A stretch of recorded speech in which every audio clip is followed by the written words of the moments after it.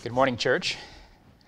I have this bad habit, I guess. It's not really a bad habit, but right now it is because I want to say it's good to see everybody, but there's nobody to see. So Ron is here with me, and Greg is here with me, and I can assure you they are sitting about 6 feet maybe apart, maybe a little bit more. And so we are very grateful to be able to offer this to the congregation and to be able to connect with you in this way. And you know that we miss you and we wish that you were here. We wish this building was full and we wish we can hear all the sounds that we would normally hear. But for now, this is going to do for us, and very grateful for this opportunity that we have to reach out in this way. So we've been looking at this series on Ascension. We're talking about the ascension of Jesus and what that means for us. And so we kind of started this series last week at the resurrection. And so we're going to continue with talking about that in the nature of the ascension. But we have this saying in Texas. I was thinking about this this week. We have this saying in Texas, and it's if you don't like the weather, wait a while and what? It'll change, right? I mean, it's funny that we say that because I always heard that growing up, and I always think about that. We have this saying, and then I moved to Maryland, and guess what? They have the same saying in Maryland. And then I went to Alabama, and they have the same saying in Alabama. And I think every state has the same sayings. We just kind of claim them for our own. But it's true, right? I mean, what we're saying is that change is unavoidable, that something's going to change. It doesn't matter how hard we try or what we think, what we can do to try to prevent change. Change happens, and it's true. You wait a while and the weather is certainly going to change. And I'm sure that, like me, I had different plans for this year. I had other things that I was thinking about doing and other lessons that I was planning on teaching, and those plans have all changed. Things have changed. Things are different now. And so things have changed. And I'm sure that you're in the same situation where you're thinking about things that you were planning on doing for this year, but they have changed. And so it is unavoidable that things change. And in John chapter 20, we see these disciples of Jesus, and they had plans, they had hopes, they had dreams, they had expectations, and all of that changed at the cross. Their whole world was turned upside down at the cross. That all the things that they were thinking about doing and all of the things that they thought about the kingdom and their position in the kingdom, all of that was crushed. All of those hopes, all of those dreams were crushed when Jesus went to the cross. And I think the cross still has that kind of effect on people, doesn't it? When you think about the cross and you think about our plans, your plans, what you were planning on doing with your life, and then you encounter Jesus at the cross, and your whole world gets turned upside down. Everything that you thought you were going to do and everything you thought you were going to be, it suddenly changes in light of the cross. And these disciples, that's exactly what they experienced. Their thoughts, their ideas, their expectations, all of it changed at the cross. Now the chapter begins with Mary Magdalene going to the tomb. Jesus has been crucified and he has been buried. And she goes to the tomb early on a Sunday morning. And you know, what do you think she was planning on doing that morning? What do you think she was planning on doing? What do you think she expected to see when she got to the tomb? Now, I'm certain that it wasn't an empty tomb. That was not her expectation when she got up that morning, that she was going to go to the tomb and it was going to be empty. She wasn't expecting to see a resurrected Lord when she made it to the tomb. And in verse 15, she encounters a man. If you remember the story in John chapter 20, she encounters this man, and at first she assumes this man to be the gardener. And it turns out to be Jesus. It's hard to know. I was trying to put myself in the place of Mary and think about what she may have experienced. And it's really hard to know how she felt at that moment. And I'm kind of thinking, for me, it would have been a mixture of different feelings. I would have felt, there may have been a little fear in there, right? I mean, this wasn't expected right off the bat. I mean, she knew about the resurrection and she had heard about it, but that's not good enough, right? I mean, experiencing it firsthand, here is Jesus alive, that would have brought a bit of fear, I would think. And she probably had a little bit of confusion. And I think that most of all, she would have had a rekindled hope. That's what I would have felt. I would have thought at the cross everything was lost, but at the resurrection everything is back again. It's back on track. It's going to be okay. It's going to be okay. And so there's some hope there of what the future is going to bring. Everything is going to be okay. And maybe, just maybe, their expectations of Jesus being the Messiah, of Jesus being the King, of Jesus coming and sitting on his throne in Jerusalem and ruling and reigning and conquering Rome and rising up the people, maybe all of this was going to come true. Maybe it was going to happen just like they thought it was going to happen, because now here before them is the resurrected Jesus. But then Jesus says in verse 17, he looks at Mary and he says, "Stop clinging to me. Stop clinging to me." And then he says, "For I have not yet ascended to the Father, but go to my brethren and say to them that I ascend to my Father and your Father, and my God and your God." See, some translations when you read that read, "Don't touch me," right? And there's been so many speculations as to what Jesus meant, about "don't touch me." But I think the better reading of this is "don't continue to hold on to me." And it's kind of like somebody in the military who's stationed overseas coming home on leave, and they're with their family for a while. Maybe they're home for a couple of weeks, maybe they're home for a month. But the family needs to understand that my stay here is temporary. I'm here now and enjoy my presence, enjoy being with me, but my stay here is temporary because I have to go back. I have to go back. And that's what Jesus is saying to Mary, that I'm here. Yes, it's exciting, and yes, it's hopeful, and yes, the future is bright, but I have to return to my Father. I have to go back. And so Mary needs to know that she cannot continue holding on to Jesus. She needs to understand that he must ascend to his Father. Now that word ascended just simply means to go up. That is very simple. It means to go up. In fact, it's used by Matthew when talking about Jesus in his baptism, when he was baptized by John.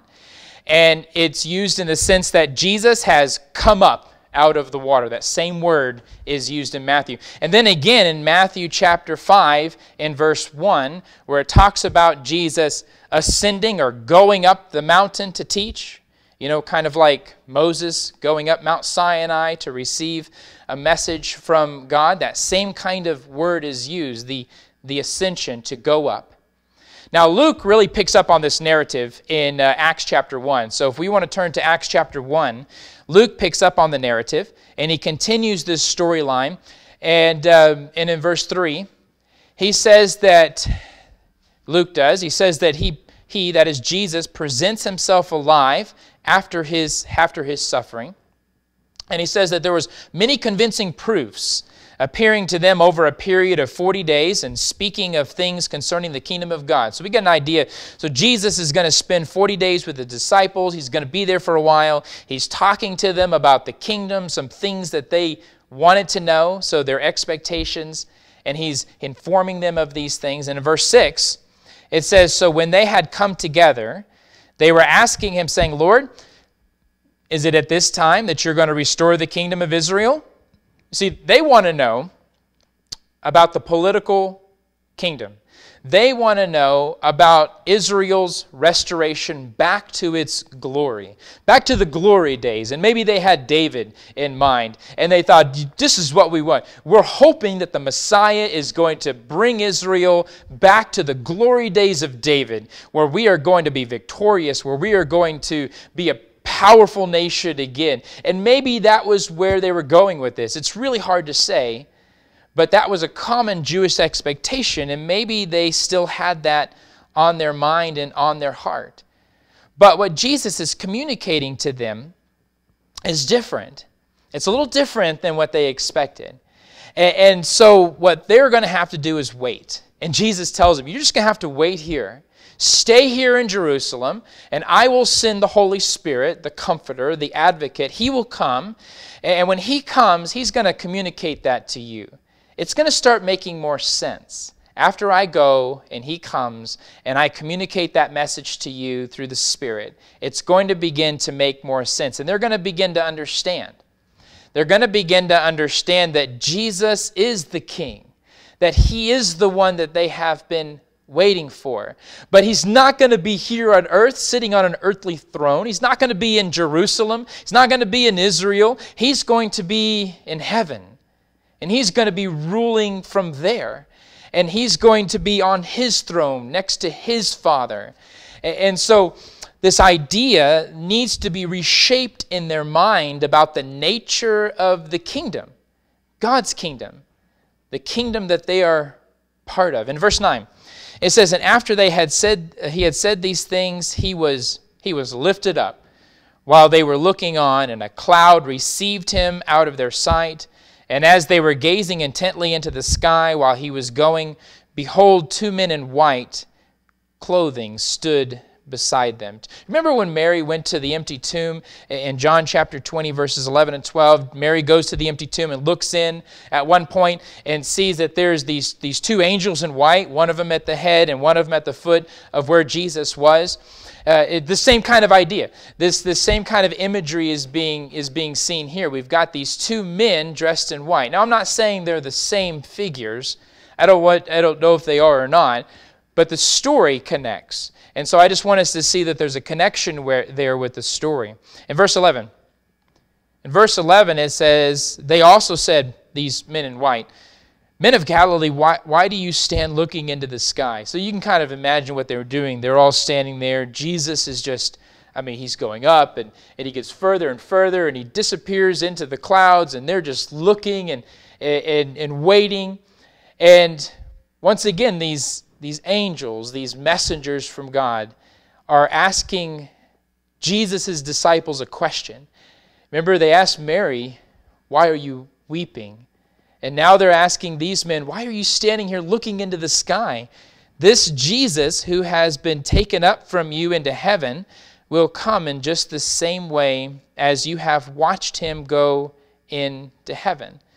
Jesus, right? Resurrected Jesus, back from the dead, the first fruits of the resurrection. He is literally going up. He is literally ascending into the clouds. And you know, if you were to ask anyone, and I think this is really anyone, even if they, regardless of what their background is, you ask somebody, where's heaven? What are they going to do? They're going to point up, right? That's common, right? We always do that. And the scriptures play on that all the time. They always talk about God looking down on earth and heaven being up. But we know that if it be possible to just travel up as far as you can go, that you'll never actually physically make it to heaven, right? We can't just fly up into heaven. Heaven is God's space. That's where He dwells. That's His place. And earth, that's man's space, right? And so we have these 2 contrasting spaces, God's space and man's space. And so this image is that resurrected Jesus is going from man's space into God's space. And that's what these angels are communicating, that He is ascending into heaven. And this really should have reminded these Jews about a vision that Daniel had in Daniel chapter 7. So if you want to turn to Daniel chapter 7 with me, Daniel has this vision.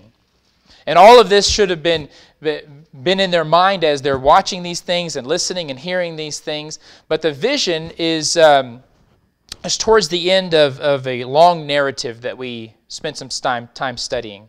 Chapter 1 through 6. If you remember all those great stories of Daniel and Shadrach and Meshach and Abednego and their faith that they had. And towards the end of that, the book suddenly starts shifting into an apocalyptic type language, a prophetic language, a revelation, where Daniel is taken up and he is given a vision where he sees these really bizarre things. He sees chaotic waters, and he sees these beasts like monsters coming up out of the water.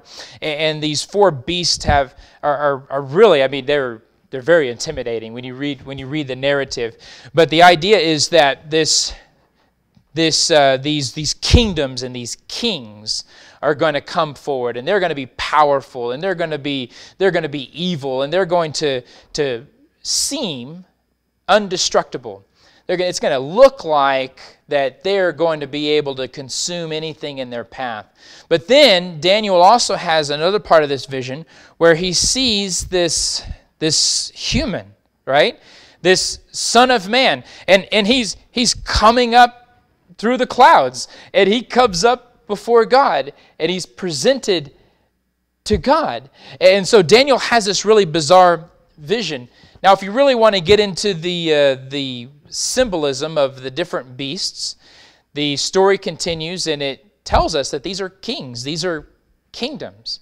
And really, you just go to Daniel chapter 2 and you really get a good commentary of what he's seeing in this other vision. But the point we really want to talk about is the fact that through all this, during this scene, Daniel sees this human who is ascending into the heavenly realm in this vision. So let's pick that up in verse 9. In verse 9, it says, I kept looking until thrones were set up. And the Ancient of Days, that's God, took his seat. And his vesture was like white snow, and the hair of his head like pure wool. His throne was ablaze with flames. The wheels were a burning fire. In verse 10 it says, a river of fire was flowing and coming out from before him. Thousands upon thousands were attending him, and myriads upon myriads were standing before him. And the court sat, and the books were open. It's a holy courtroom, right? It's a heavenly throne room. And these power-hungry, these great beasts, these beasts that came out of the chaotic waters that seemed like they were going to be indestructible. These beasts, they're going to be judged. They're going to be judged by the Ancient of Days. And he is going to sit on his throne. He's going to sit in his court, and he's going to judge these kings and these kingdoms. And then in verse 11, it says, then I kept looking because of the sound of the boastful words which the horn was speaking. And he said, I kept looking until the beasts were slain, and its body was devoured and given to the burning fire.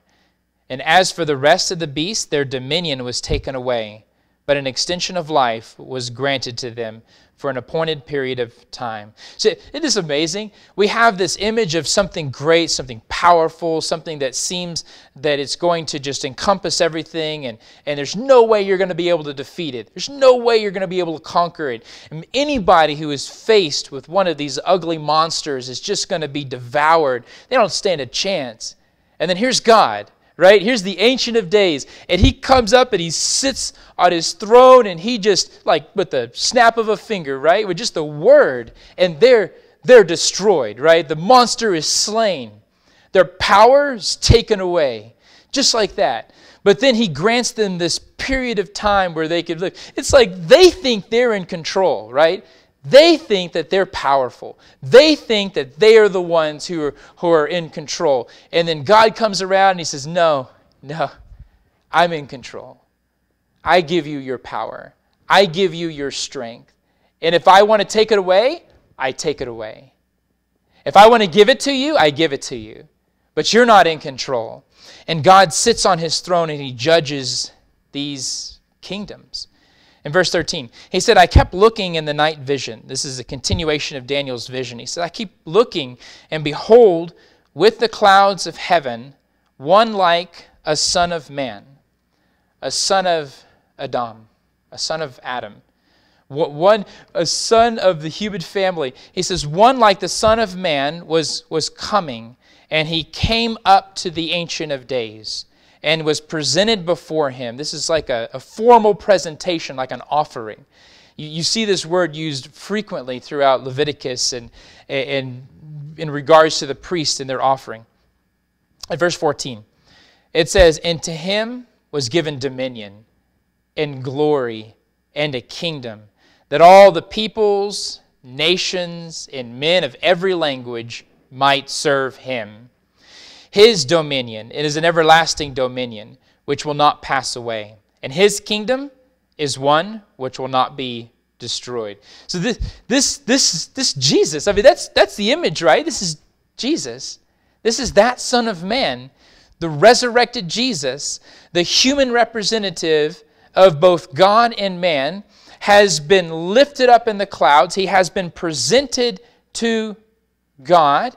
He has been given dominion. He has been given glory. He has been given a kingdom. He has been exalted, right? That's who this is. And so these men, if we go back to the story in Acts chapter 1, we see them looking from the earth, right? And they're looking up and they're watching Jesus ascend into the clouds. Well, Daniel, hundreds of years before Jesus was even born, he sees this vision.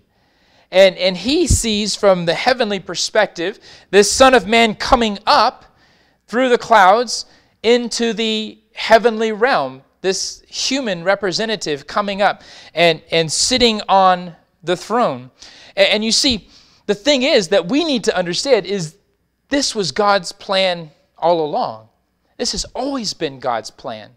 He has been planning to take somebody from the human family, a representative from the human family, and to sit him on a throne as a king. You see, before, Jesus came from heaven, right? In the incarnation, and he became man. The Word became flesh, and he dwelt among us. And then he experienced death, and he went to the tomb, and he was resurrected, his resurrected body, the first fruits of the resurrection. And now he's going to go from earth into heaven, right, to represent us, to represent the human family. It's such a beautiful image, the ascension of Jesus, to say that somebody who's walked on this earth, who's lived in this life, who's experienced the fear and pain and agony that can come from reality in this world. Somebody who is both God and man, right? Somebody who is divine and of a human nature can exist in both realms. He can pass from one to the next. He is sitting on the throne next to God, and he is ruling and he is reigning in that position. The ascension of Jesus. But that's not the end of the story, is it? I mean, sometimes we think about the ascension of Jesus and we think, well, you know, he died and he was buried and he was raised and he ascended and that's it. It's over. We're just kind of waiting for him to come back. But that's not the end of the story. It's not the end of the story at all. In fact, from that point forward, everything's going to change. Everything's going to change. History is going to change. Because a Son of Man sits on the throne in heaven, everything is going to be different.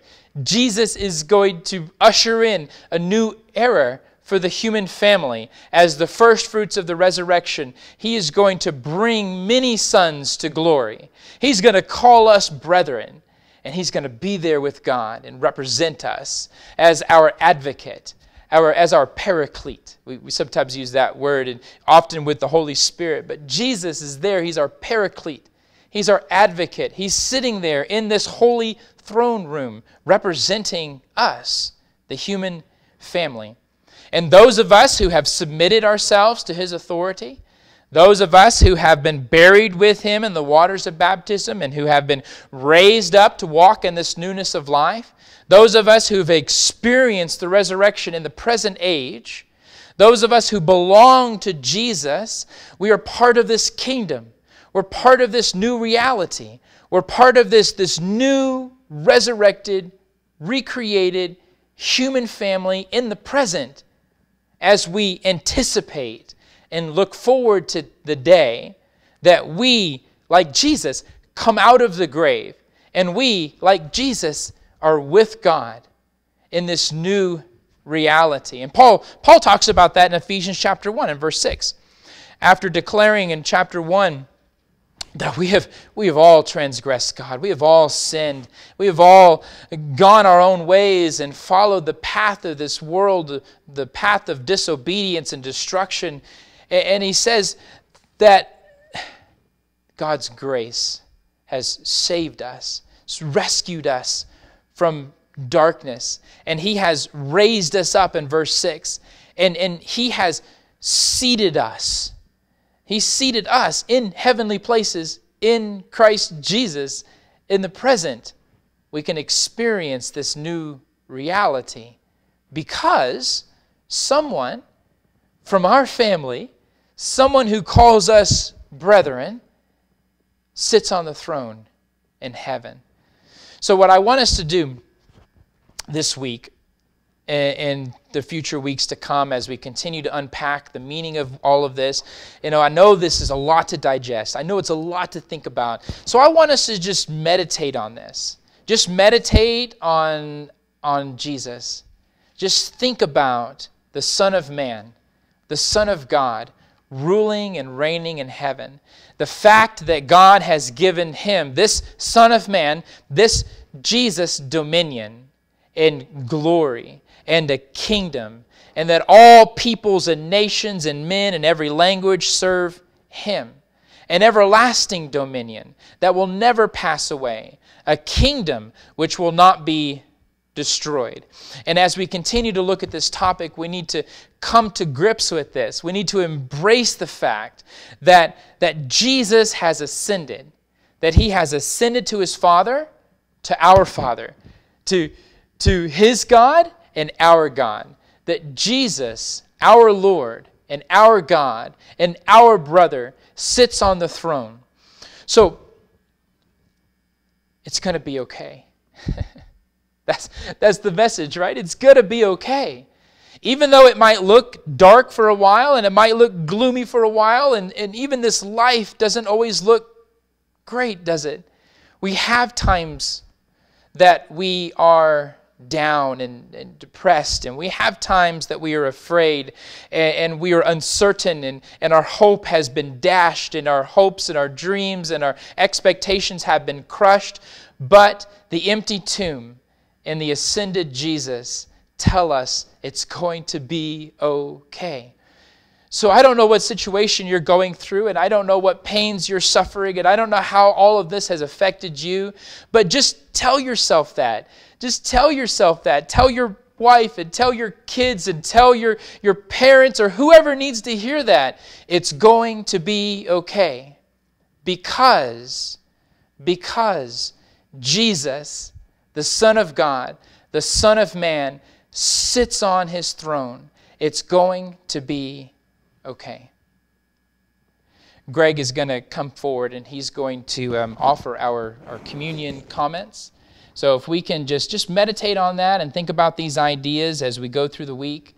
And hopefully we will see everybody soon. But until then, this is a very good avenue for us to continue to reach out. Greg?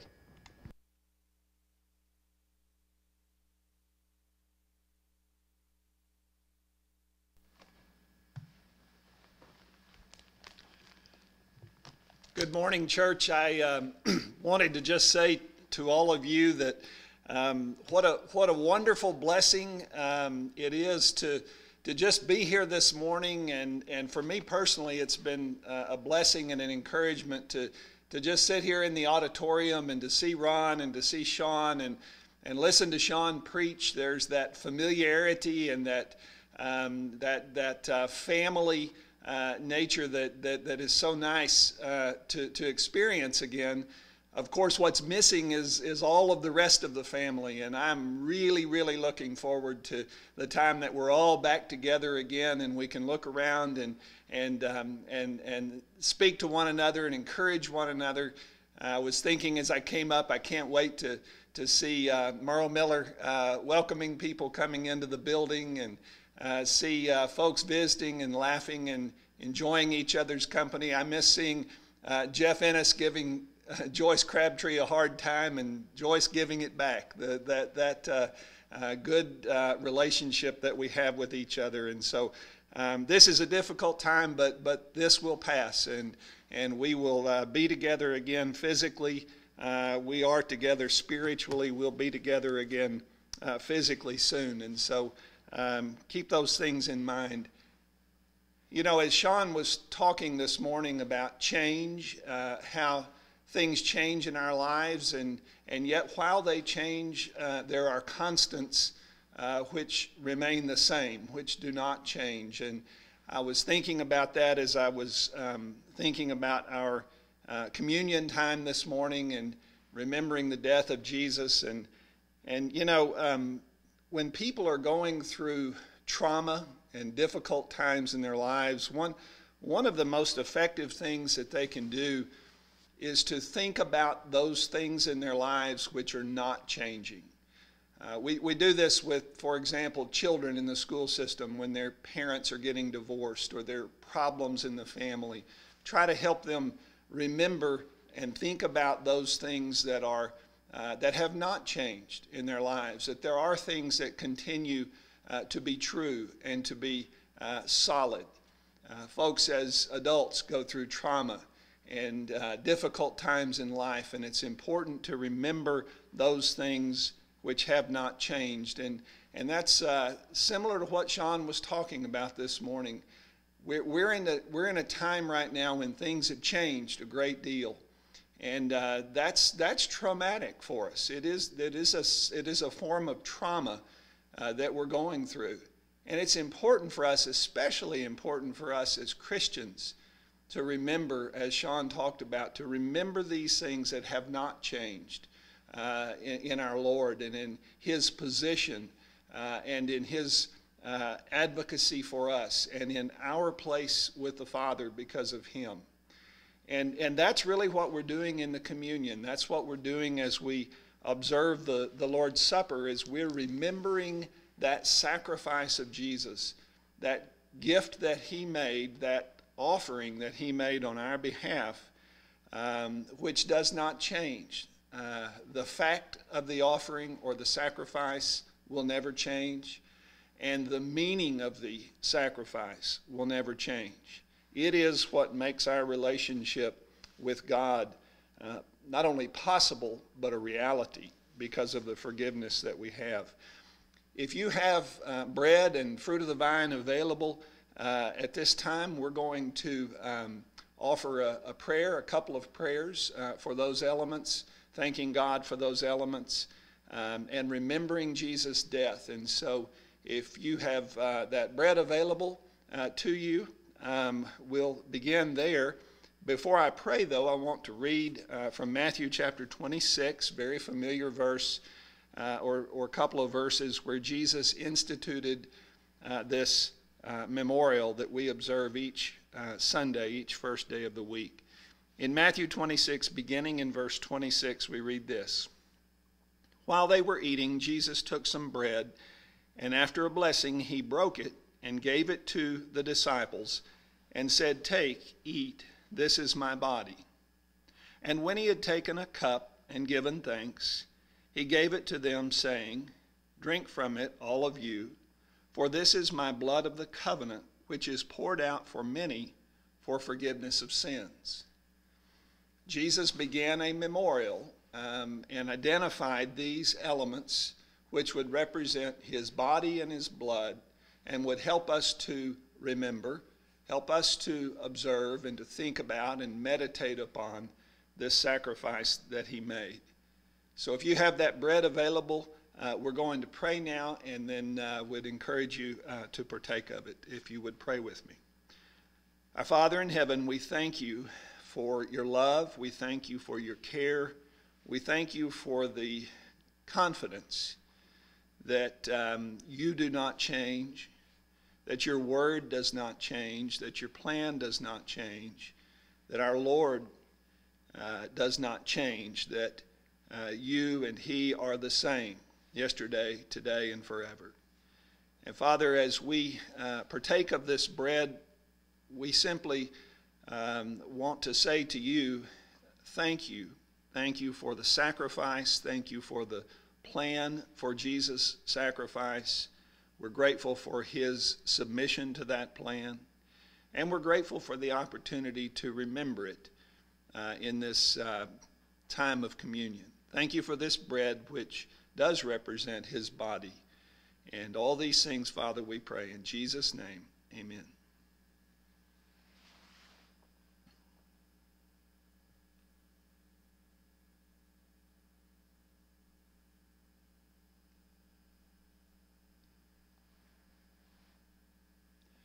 If you have fruit of the vine, if you have some juice available to you, then we'd like now to offer a prayer and partake of that as we think of the blood that was shed by Jesus on our behalf. Would you pray with me again?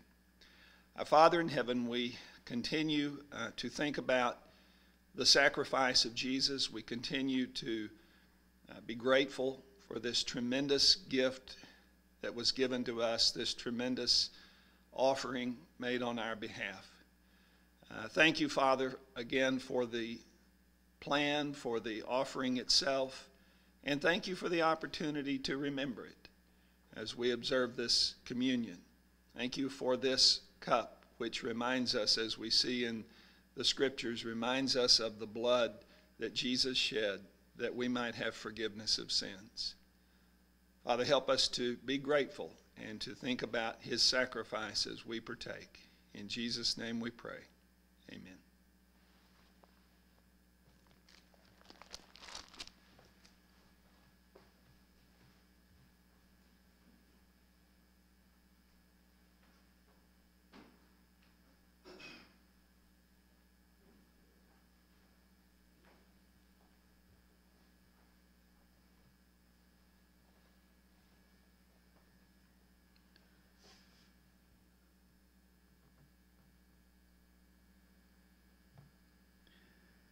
If you'll bow with me, we will dismiss. Our Heavenly Father, we're so thankful